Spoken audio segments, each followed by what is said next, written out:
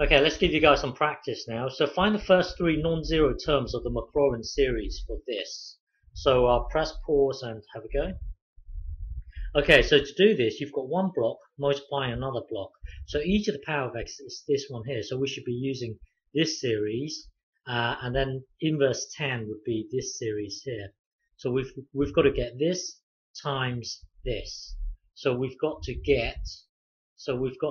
this times this. So e to the power of x is this one here, and then inverse 10 is this one here. So it's this times this. So it's this times this.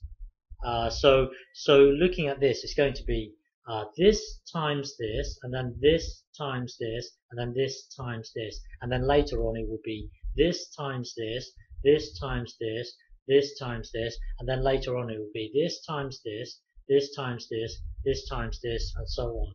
So it would be like this. So it would be this times this. So imagine this as being your constant. This is your x, and this is your x squared column. This is your x to the power 3 column, and so on here. So this times this will be x squared. This times this will be x. So hang on, let me do this. So it's going to be this times this, which will be x, and then this times this, which will be minus x to the power 3 over 3, and then this times this will be x to the power 5 over 5, and then it will be this times this, which will be x squared. So just put in your x squared column here, and then this times this, it will be x minus x to the power 4. So put it into your x to the power 4 column, and then this will be over 3, and then this times this, that will be in your x to the power 6 column, which we don't care about. Beyond this, we don't really care about.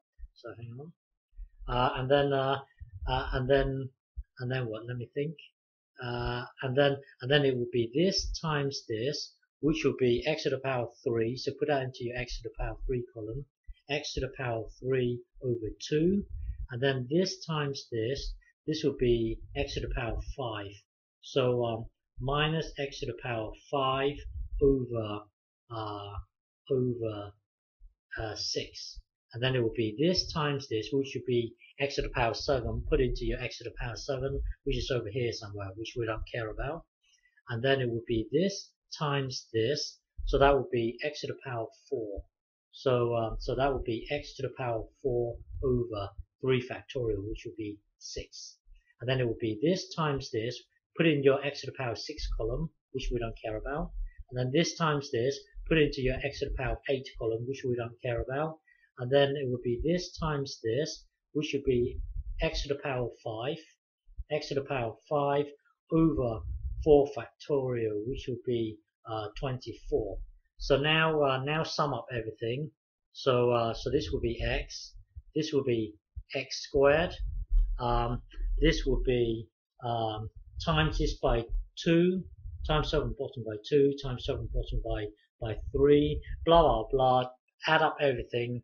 That will then give you this whole thing here. Okay, so now we want the first three non-zero terms.